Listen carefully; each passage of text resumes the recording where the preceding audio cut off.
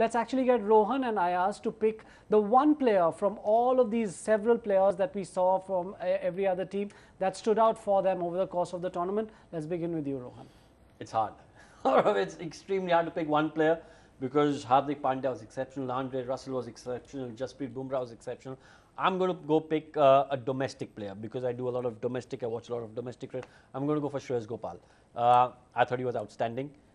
We spoke about Rahul Char's body language and how he looks set to play on the big stage. I think Shreyas Gopal looks set to play on the big stage as well. Very handy with the bat, he's shown that. He's got a lot of cricketing acumen.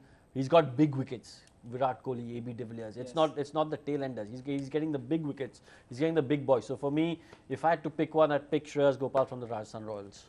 So he spotlighted a young upcoming player from India. That's great. There's several: Rabada, Bumrah, Imran Tahir.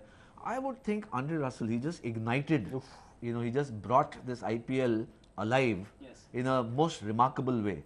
Because, I mean, we've seen big hitters. We've seen Brendan McCullum and Chris Gayle over many seasons, AB de Villiers. But what Andre Russell did this year was something extraordinary. Without doubt. You know, he just, and I can't think of a single other player who's not a Dhoni or a Kohli or a Rohit Sharma to have the entire country humming and buzzing about what he is going to do in the next match.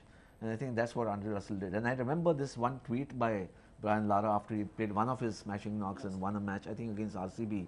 He says, in my World Cup squad, Andre Russell, you pick the other 11.